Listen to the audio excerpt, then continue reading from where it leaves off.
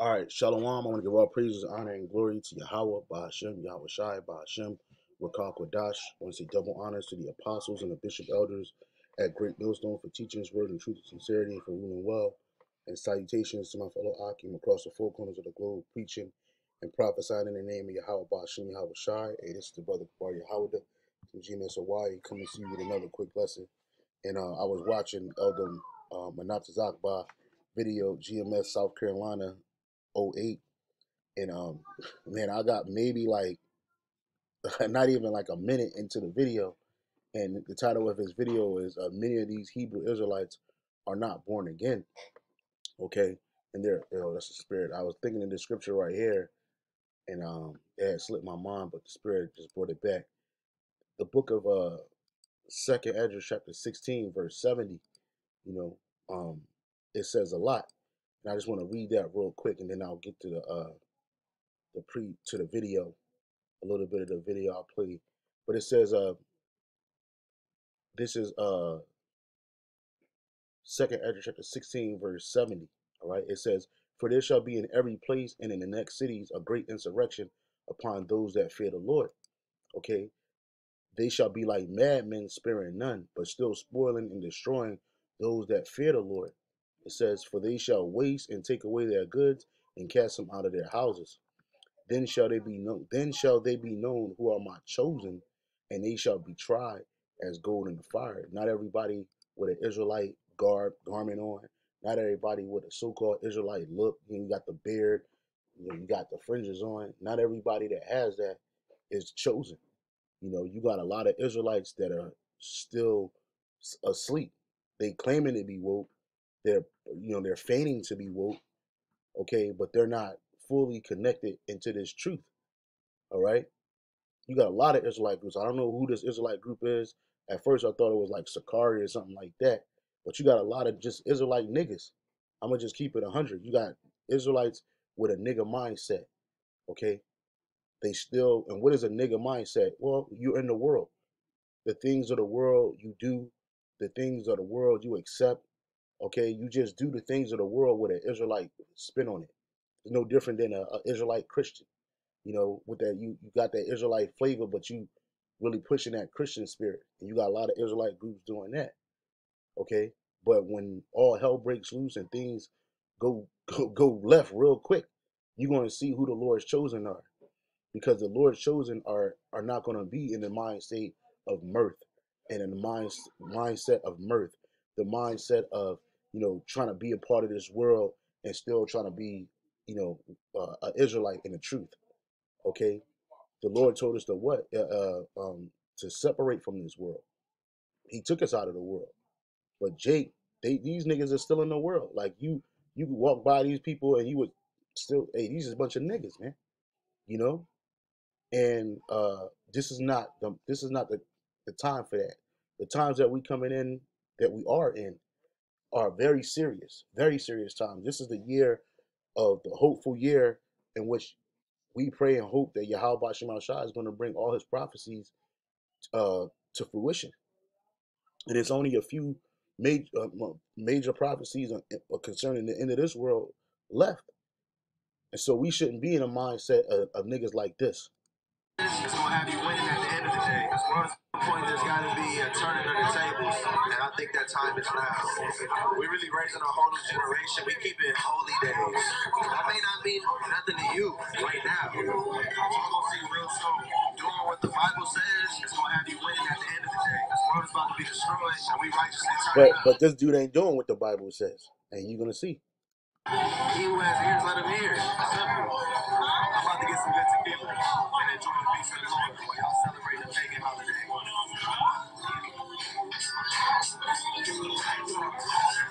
Niggas over at Crip walking, man. They didn't leave the old man. Neither did that dude with them dark ass sunglasses on in a fucking dark club. You could tell it's spiritual that this nigga had these glasses on, because this nigga is still asleep. This is the book of Romans 11 verse 7. Romans 11 and 7. Just bear with me. Okay, here it is. Romans 11 verse 7. And Jacob listened to this video and be like, oh, y'all just some killjoys. Oh, y'all don't want Jacob having no fun. Like, listen, man, it's a time and place for all of these things, but this ain't it. All right.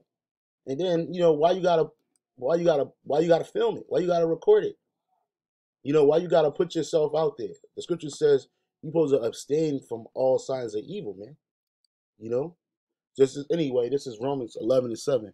What then Israel have not attained that which he seeketh for, but the election have obtained it, and the rest were blinded. According as it is written, the heavenly Father hath given them the spirit of slumber, eyes that they should not see, and ears that they should not hear unto this day. And this dude is blind, man. Okay, this dude he's blind. If he knew what time, because like you walk up in the cops raid this spot that these people are in, they're not gonna say, "Oh, this guy's an Israelite. Let's put him to the side. He's cool. He's doing right." Nah, man.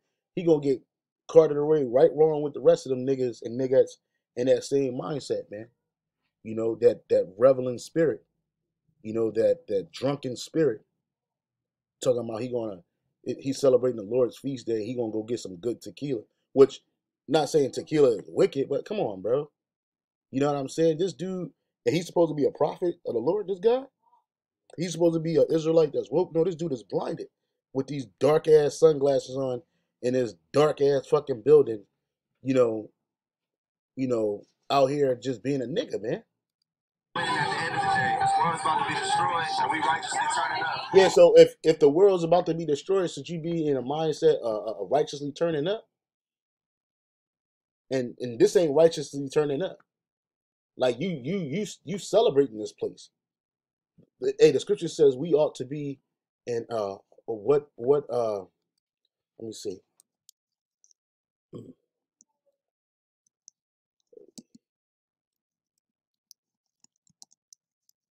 This is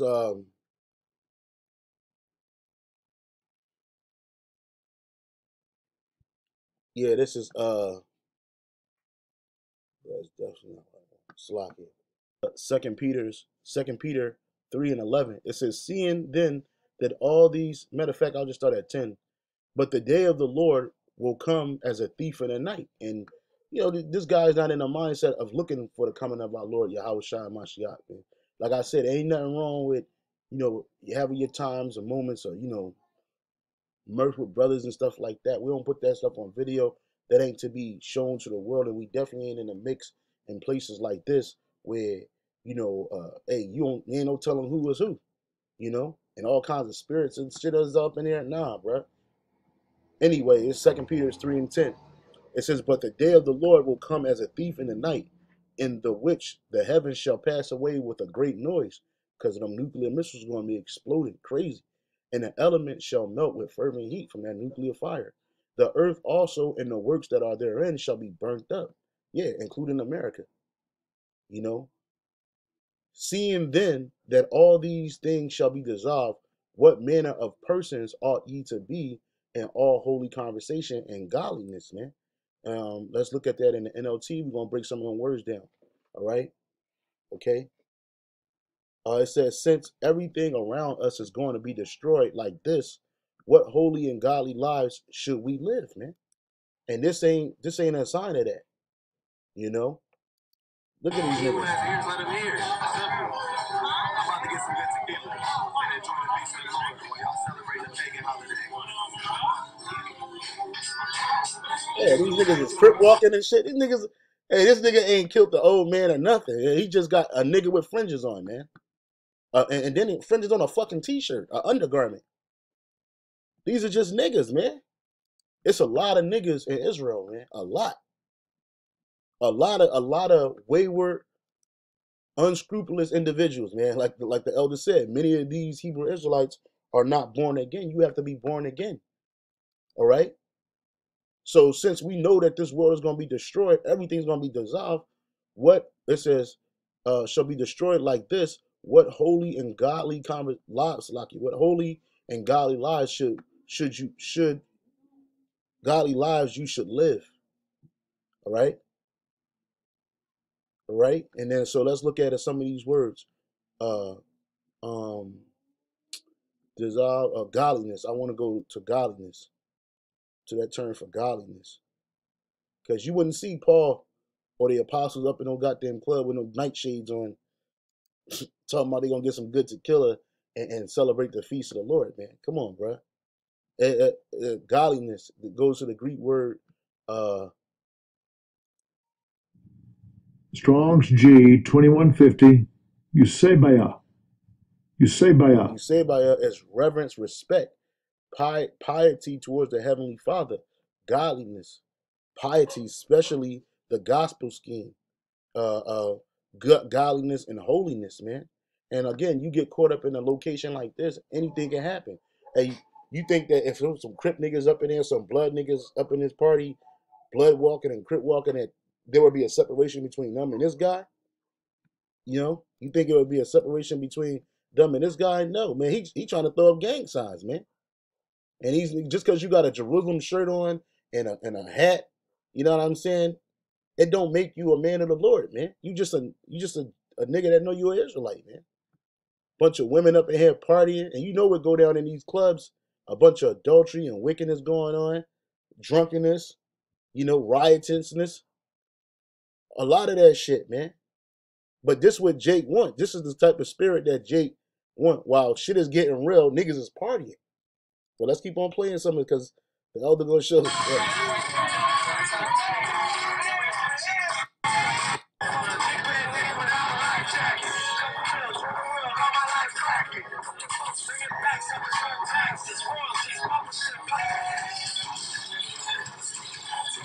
Niggas is always partying. Niggas is always dancing. While niggas is dancing, this is what he's doing.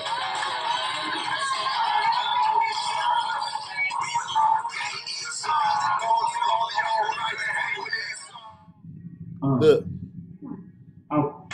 Esau getting ready. Racket.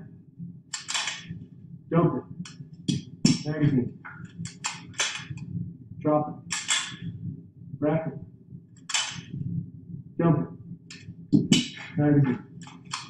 Yeah, man. See, here it is Esau getting ready for the war that's in front. We are doing the same thing, but we doing it spiritually.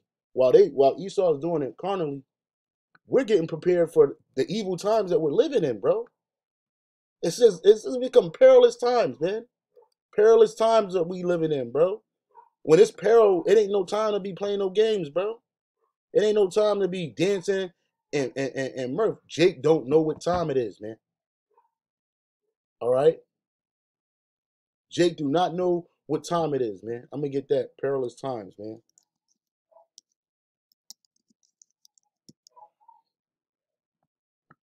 This is 2 Timothy 3 and 1. 2 Timothy 3 and 1. And again, Jake will see a video like this and get mad. I'm like, oh, man, you don't want to help. Listen, nigga, we've been had enough fun, man. But the time for fun is over, man. Shit is getting real, man. Shit has been real. You know what I'm saying? Jake in the mindset of playing games. Listen, look at Esau, man. He ready. You know what I'm saying? They getting ready, man. They falling into their blessing, but Jake don't want to be in their blessing, which is this truth of Yahweh Shem Shai. Again, this is 2 Timothy 3 and 1. This know also that in the last days perilous times shall come. All right? Let's look up that term for perilous. Perilous times. The Greek word there is kalepos, and it says hard to do, hard to take, hard to approach, hard to bear, troublesome, dangerous, harsh, fierce. Do these the Jakes that was in here dancing? What is that? These while Jake dancing and having a good time, crip walking and crip talking and crip walking, you know, Esau is getting ready, man. These are the people that's ready for a battle that's coming to them. These niggas right here, they just look like they ain't ready for shit. A shootout, some real shit go down. They not gonna be ready. They're not gonna be prepared. Cause Jake love the bullshit. Jake love the party and fucking bullshit, man. And you don't want to take the time to understand that. Look, man, it's a time for all of that. This ain't the time, man. We in perilous times, man. I don't care if you call yourself celebrating a high holy day, okay, with your hats on and your sunglasses. These are just niggas, man. It's these guys are no different than the other 2/3 niggas that's in the world doing this. And again, while niggas is partying and bullshitting, Esau getting ready. Okay, our enemies are getting ready to roll on Jake. Again, it's hard times coming. Fierce, savage, man. You know what I'm saying? Savage times is coming out here. Jake like to say they're savages. Oh, I'm a savage. Nah, man. You ain't ready. You ain't prepared for the savage times that we coming in, man. That we're coming into. All right. What is this? All right. And Jake ain't ready. This is Ecclesiastes 7:2. It says, "It is better to go to the house of mourning than go to the house of feasting, for that is the end of all men, and the living will lay it to his heart." Man. All right, and we're in the house of mourning right now. We're mourning for the oppression that we're in. We're mourning for the condition that we're in. We're mourning because we want to be free, and we not free down here. It says, NLT says, better to spend your time at funerals than at parties. After all, everyone dies. So the living should take this to heart. Exactly. And you don't want to be a Jake that died in your sin, man. And these Jakes, they're going to die in their sin. At least they repent, man. Because you got to know what time you in. Look, niggas got a crazy ass haircut. It was like a half a mohawk or some shit. Jake, these are a bunch of niggas, man. Niggas that just, niggas with fringes, man. That's all that is, man. While you dancing, you ain't prepared for what's going down, man. Niggas got the Soul Train line and gang talk going on, you know? And Jake don't like this kind of rebuke. But listen, man, you ain't a people that's ready for a battle. Look at this nigga, man. Look at this nigga, man. Hey, Jake ain't ready for what's coming, man.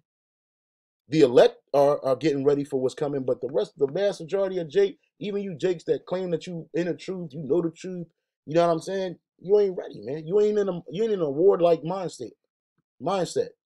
You're not preparing for the battle. All right. So let me go back to this. Where was I at? Ecclesiastes 7:2 again in the NLT. Better better to spend your time at funerals than at parties. After all, everyone dies. So the living should take this to heart. You know what I'm saying? It says it is better to go to the house of mourning than to go to the house of feasting. For death is the destiny of everyone. The living should take this to heart, right? And again, we don't want to die in our sins, man. I can't even remember the last time I've been in a party atmosphere because I'm not in a party mindset. You know what I'm saying? My mind is geared on getting the fuck up out of here. You know, I'm constantly vexed, constantly catching hell, going through things. But those things are to what make me better as a soldier of Yahweh Bashim Hawashai. Let's get that real quick. This is I think it's 2 Timothy chapter 2. Yep. It says thou 2 Timothy 2:3. Thou therefore endure hardness as a good soldier of Yahweh Shai and Mashiach. No man that warreth entangle himself with the affairs of this life, that he may please him who have chosen him to be a soldier, man. And again, Jake ain't prepared for the battle. And it's evident. The NLT says soldiers don't get tied up in the affairs of civilian life. That's right. For then they cannot please the officer who enlisted them. It says no one serving as a soldier gets entangled with civilian affairs, but rather tries to please the commanding officer. And our commanding officer is Yahweh Bashim Yahushua. Okay? And this is civilian life. These dudes, they acting like civilians, while Esau is in that soldier mindset, man. He gonna blast the shit out you. And not only him, his fucking 3-year-old son, man. You know what I mean? Getting ready. And you see, and the scriptures teach us about what? Teaching our sons the use of the bow. The scriptures speak about that, but Jake ain't doing that. You know, Esau got Jake so damn oppressed and such as a low state. Jake think that they just need to party all the goddamn time. You just need to feel good all the time, and that's not it, man. Uncomfortableness makes you hardened, man. Being uncomfortable makes you look at life serious, man. Being uncomfortable makes you see the reality of things, man. But when you're in a mindset of comfort and complacency, it's going to destroy you, man. Hey, this dude's in the house with his shoes off, you know what I mean, teaching his young son how to handle his sword, man. So you think a wild nigga kicking the door, hey, that little you think you getting shot down by pops? It's little Timmy over here, man. And his little nigga know how to reload and unload, drop the clip, put another one up in there, man. You see? Because Jake ain't ready, man. Verse 3 says, sorrow, Ecclesiastes 7:3, sorrow is better than laughter. For by the sadness of the countenance, the heart is made better. Exactly. Exactly. And we're constantly in this mindset. Sorrow is better than laughter, for sadness, it has a refining influence on us. Exactly. I just said that. I literally just said that in other words, but I said that through the Spirit. When you're sad, when you catching hell, man, it has a refining influence on you, man. It says frustration is better than laughter because a sad face is good for the heart. Yeah, man, because you realize what's serious, man, and what's not. You see, this is St. Matthew 7:21. Not everyone that saith unto me, Lord, Lord, shall enter into the kingdom of heaven, but he that doeth the will of my Father which is in heaven. Exactly. Okay, many will say, it says, verse 22, many will say to me in that day, Lord, Lord, have we not prophesied in thy name, and in thy name have cast out devils, and thy name have done many, and in thy name have done many wonderful works? And then will I profess unto them, I never knew you. Depart from me that work iniquity, man. And you got a lot of Jakes, okay, that's in this mindset, this not born again mindset, man. You know, a lot of Jakes, you just niggas with fringes on, man. You just niggas that know you Israelites, man. That's why the Lord said this in Romans 9:6. Not as though the word of the Heavenly Father have taken none effect, for they are not all Israel, which are of Israel, man. Just because you are Israelite, don't mean that you're an Israelite of the Most High, man. Of the Yahweh Shem Shai. You're just an Israelite in the world. You're 2/3. You are an Israelite for cannon fodder, man. All right? And it shows in your actions, man. It shows in your actions, man. It's no different than, a few years back, you had the whole Sakari had an incident like this going on. I don't know who these guys are.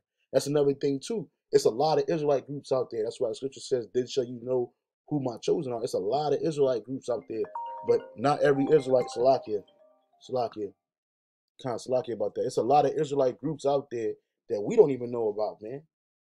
Okay, but you're gonna know who the chosen are because the chosen gonna have 100% truth, gonna have been giving you the 100% truth without failure, being living examples of what a man of the Lord is supposed to be and should be doing.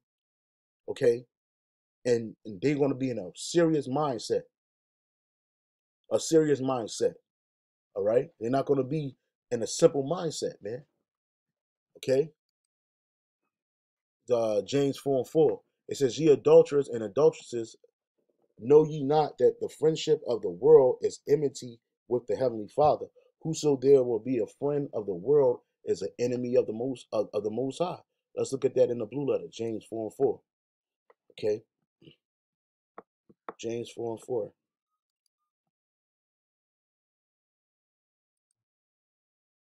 James 4:4. Right. It says, "Ye adulterers." I'm sorry. I'm looking at NLT. You adulterers, don't you realize that friendship with the world makes you an enemy of the Heavenly Father? I say again, if you want to be a friend of the world, you make yourself an enemy of the Heavenly Father, man. Now let's break that down in the incliner. Okay, okay. Friendship with the world, of the world, cosmos, because you got a lot of Jakes talking about that one dude said, "Oh, we bringing a nation back," and all this. The Lord don't want the whole nation, man. The Lord ain't about the whole nation of Israel right now. He's about the remnant, the elect. Okay, so that word cosmos goes back to a group, ordinate group. Right. It says an act, a harmonious arrangement or constitution or order of government or ornament, decoration, i.e., arrangement of the stars, which that's who we are. Okay. It says it says the ungodly multitude, the whole mass of men alienated from the heavenly Father and therefore hostile to the cause of the anointing of the Hamashiach, and that's Israel, man. 2/3 of Israel, man. So you trying to be, um, you trying to be a friend of the world, man. It's just gonna make you an enemy of Yahweh Shem Shai, and you're gonna be taken out. John 17:6. It says, I have manifested thy name unto the men which thou gavest me out of the world. Thine they were, and thou gavest them me, and they have kept thy word.